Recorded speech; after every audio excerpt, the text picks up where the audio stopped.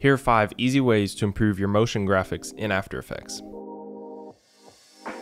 This one's so easy to miss simply because it's off by default, but all you have to do is enable the motion blur checkbox on a layer that already has keyframes and watch how the text changes. This is before and then after.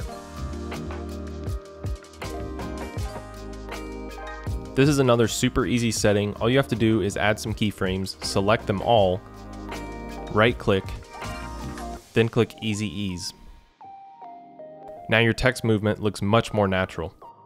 Don't forget to combine that with our first tip, which was using motion blur, then we've got an easy, natural text animation.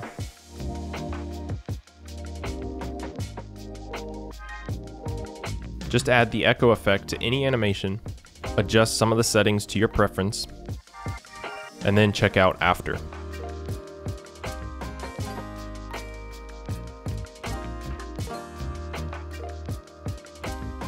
This is basically just an adjustable motion blur, so you can change the settings, adjust the samples and shutter angle to however you like it, and then you've got a great looking motion blur animation.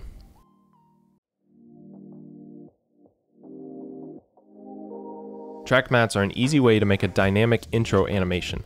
All you have to do is draw a shape below your title, animate it moving up, use Easy Ease and motion blur if you'd like, then track mat your text to your shape, and then you're done. Follow for more tips.